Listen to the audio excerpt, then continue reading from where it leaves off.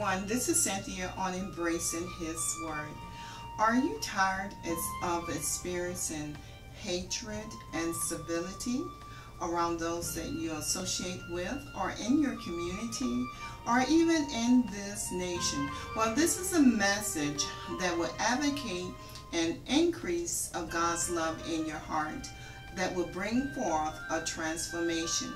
We all need transformation in our heart, that we can demonstrate a genuineness of love for one another regardless of what our race.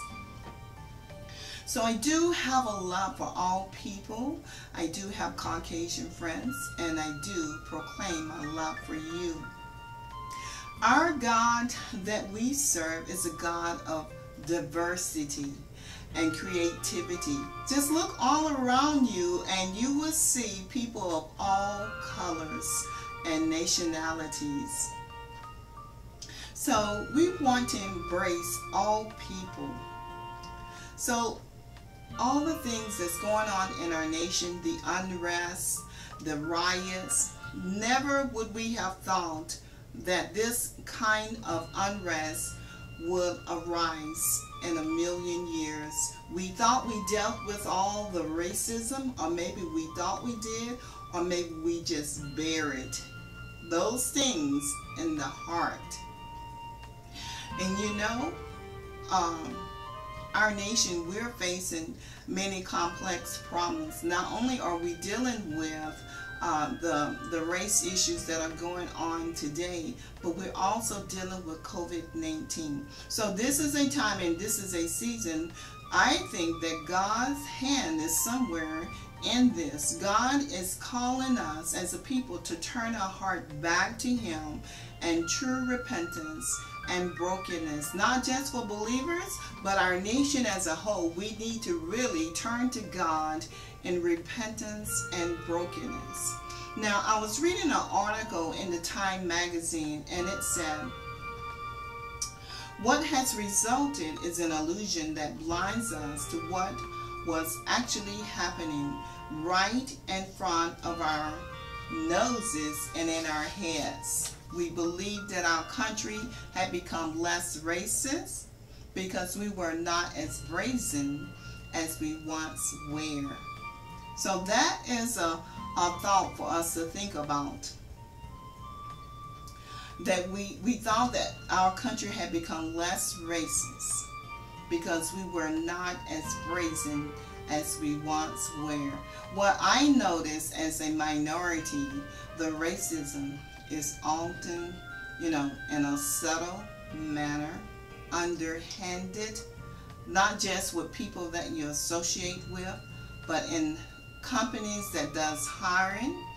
The racism is in a manner, in such a way that is not out front for most organizations. Now, the riots and the destruction that is taking place in the streets of America is a manifestation of the injustice that has been taking place over the years. And so quite naturally, when a people promote injustice and inequality and race, definitely that is a seed that's been sown for civil disobedience. And so that's exactly what we are seeing manifesting in our streets today. But is it right? Absolutely not. It is not right. It is not right for property to be destroyed. So we, as a people of God, we need to come together, not only just pray, but God wants us to turn toward Him and to seek His wisdom, seek His guidance, that our hearts are filled with His love, that we are obedient to Him so that we can experience the healing and the blessing in our nation.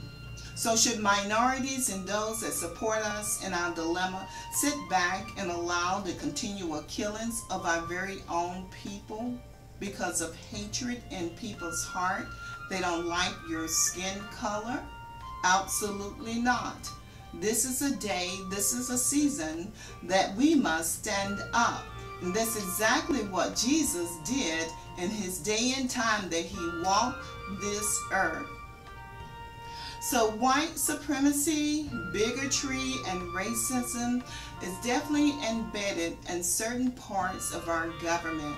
I'm not saying that every part of the government is unjust. There is justice in our nation, and there is also injustice. But God doesn't like injustice at all. So there's something that we as a people of God, and those of you that don't know the Lord, there is something that God wants us to begin to do. And first of all, that is a surrendering of our hearts to Him.